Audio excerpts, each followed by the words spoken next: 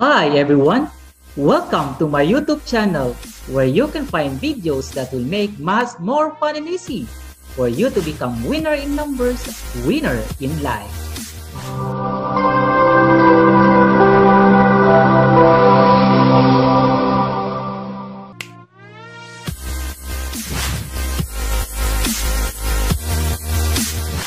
In this video, I'm going to present to you simple tricks on how to find the sum of consecutive numbers in an instant.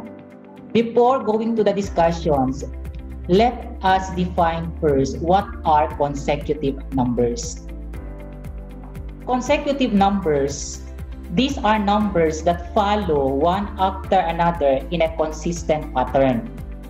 Example of consecutive numbers are 1, 2, 3, 4, 5, 6, and so on. The pattern is one more than every other number.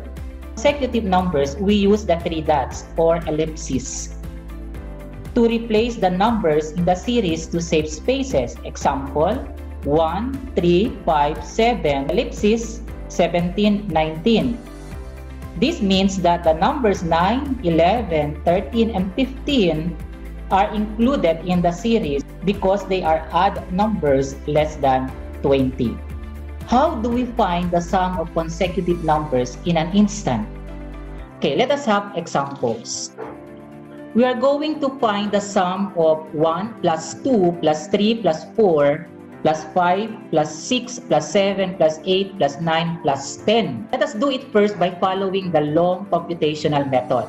So when we do this, using the long computational methods, we have to add this one by one. So let's start with 1 plus 2 will give us 3. 3 plus 3 is equal to 6. And then 6 plus 4 is 10. 10 plus 5 is 15. 15 plus 6 is 21. 21 plus 7 is 28. 28 plus 8 is 36. 36 plus 9 is 45. 45 plus 10 is 55. So if we are following the usual way of adding numbers, we can do it that way. But we have easy ways for us to find the sum of consecutive numbers. So let us start with the first method. Let us use our first method. Our first method is the pairing method. So in the pairing method, we are trying to find initial sums in which the sum is a friendly number. So what do we mean by a friendly number? A friendly number is a number that is a multiple of 10. So when we have a number that's multiple of 10, it is easier for us to add or to multiply. So if we look at here, we can pair numbers in which the sum will give us 10. So since we have already a 10 here, so we will set this aside, 10. And then we have to combine together 1 and 9 to give us 10. We can also combine 2 and 8 to give us 10. 3 and 7 will give us 10. And finally, we have 4 and 6 will give us 10. After that, we have to count how many groups of 10 do we have. So we have already here 1 of 10. So 1, 2, 3, 4, 5. So in other words, we have already 5 groups of 10. So 5 times 10 will give us 50. But remember, we have one number here in the series in which there is no pair, and that is 5. So 50 plus this 5 will give us 55. So this is one way for us to find the sum of consecutive numbers. Now, aside from this pairing method, we can also use the method devised by Carl Friedrich Gauss. He was able to find the sum of consecutive numbers when he was 8 years old. In this method, it is similar to pairing. So we have to pair numbers. So when we pair the first and the last number, it will give us 11. If we notice, if we will also pair the second number and the second to the last number, it will give us also 11. The same thing with 3 and 8. Another 11. 4 and 7. Another 11. And 5 and 6. Another 11. And then, we have to count how many groups of 11 do we have. So 1, 2, 3, 4, 5. So we have 5 groups of 11. So times 11 will give us 55. Therefore, the sum of the first 10 counting numbers is 55. Following the method introduced by Carl, we can come up with a rule. So we can see here, if we have 1 to 10, so meaning to say that our last number is 10. So let's say, for example, if n represents the last number, which is 10, to get 5, we have to divide this by 2. And then multiply this by 11, which is the number 10 and plus 1. So in other words, if we are using the formula to get the sum of consecutive number, we can use the formula n times n plus 1 divided by 2. So how do we use this formula? So since our last number is 10, so our n is 10.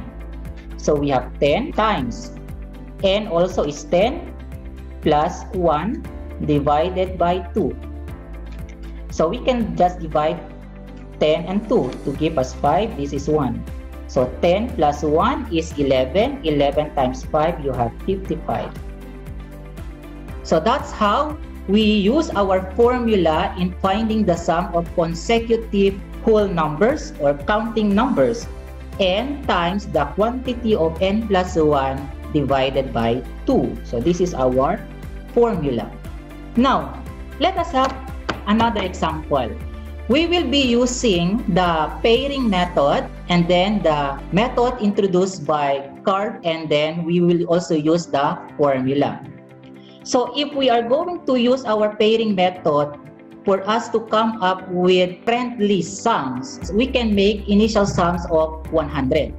So since we have already 100 here, we will just encircle it. And then we have 1 and 99 will give us also 100. 2 and 98 will give us 100. So we don't need to do it to all numbers because as we have said earlier, the ellipsis here tells us that there are still numbers inside. Since we have to come up with pairs, so we have to think how many pairs do we have? Taking out 100, so from 100 we have to subtract 1 because this one is already 100, so we have already 99, and one number there has no pair, and that number is 50. So we will subtract also another one, so will give us 98. So we have only 98 numbers to be paired. So 98 divided by 2 will give us 49. So there are 49 numbers with pairs. 49 numbers with pairs whose sum is 100 each. Plus this 100, we have 50 of 100. So in other words, we have 50 groups of 100 to give us 5,000. Since one number has no pair and that is 50, so plus 50, so you have 5,050. Now, following the method introduced by Gauss, we can see here when we add 1 and 100 will give us 101. Since we have 100 numbers, we have 50 pairs of numbers that we can have, and each pair will give us 101. So in other words, we have 50 pairs of 101. So 50 times 101 will give us 5,050. Now, following our formula in which to get the sum of consecutive numbers, we'll just simply use the formula n times n plus 1 divided by 2, in which the n is the last number. Our last number is 100 times 100 and plus 1 divided by 2. 100 divided by 2, so you have 50 times 100 plus 1. 100 plus 1 is 101 times 50 is just the same as this to give us 5,050 as the answer. Now, aside from consecutive whole numbers or counting numbers, we can also have consecutive odd numbers or consecutive even numbers. Let's start with the sum of consecutive even numbers. So in here, we are going to find the sum of the first 10 consecutive natural or counting even numbers. So we have 2 plus 4 plus 6 plus 8 plus 10 plus 12 plus 14 plus 16 plus 18 plus 20. So 1, 2, 3, 4, 5, 6, 7, 8, 9, 10. We have 10 even counting numbers. So let's start with pairing. Let us make the initial sum which are friendly numbers. So we have here 20. So we can encircle 20. And then we can combine 2 and 18. We have 4 and 16, 6 and 14, and 8 and 12. So we have this is 20, this is 20, 20, 20. 1, 2, 3, 4. Plus this 25. 5 groups of 20 which is equivalent to 100. Plus the 10 which has no pair will give us 110. We can also use the formula. So in here, we can see that 5 times 20 is just similar to 10 times 10. In which the 10 here is the number of even numbers that we use since there are 10 even numbers from 2 to 20. So 10 times 10 is 100 plus the 10 is equal to 110. So in other words, if n is our number of even numbers, we have to multiply it to itself and then plus itself.